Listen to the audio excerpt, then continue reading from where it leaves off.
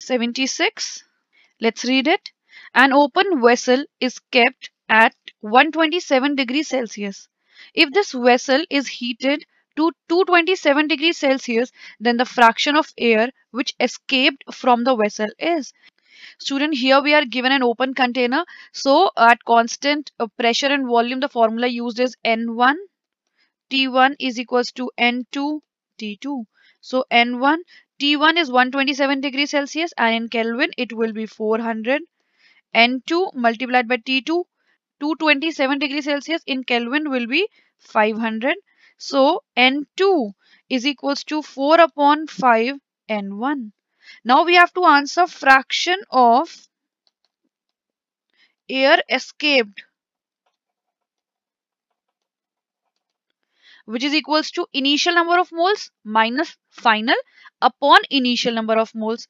That means N1 minus N2 upon N2, which is equals to N1 minus N2. N2 is 4 by 5 N1. So 4 by 5 N1 upon N1, which is equals to 1 by 5.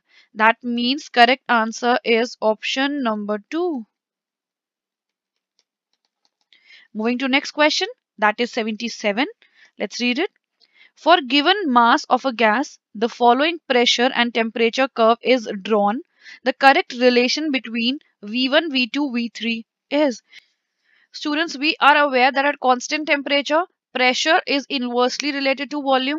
So here let's take constant pressure.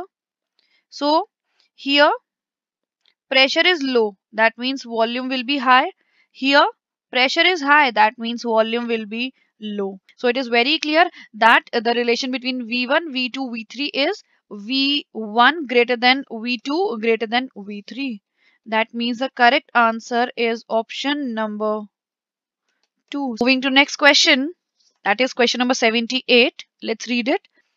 In van der Waals gas equation, the volume occupied by the gas molecules is given by the term. Student, the van der Waals constant B is a measure of the size of the gas molecules and NB is the volume occupied by the gas molecules. That means the correct answer is option number 4. Moving to next question, which is 79. Real gases behaves as an ideal gas at. Students, at low pressure and high temperature, real gases behave as ideal gases. That means the correct answer here is option number 3. Moving to next question, which is 80. Let's read it.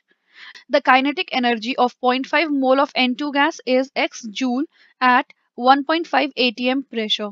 Then the kinetic energy of the gas at 4.5 atm pressure and at the same temperature will be. Student, as we all know that the kinetic energy of the gas molecules is directly proportional to the temperature. It is independent of pressure, and here since number of moles and temperature is constant, that means the kinetic energy will be same. So the correct answer is option number 3, x joules. That means the correct answer is option number 3. Moving to next question,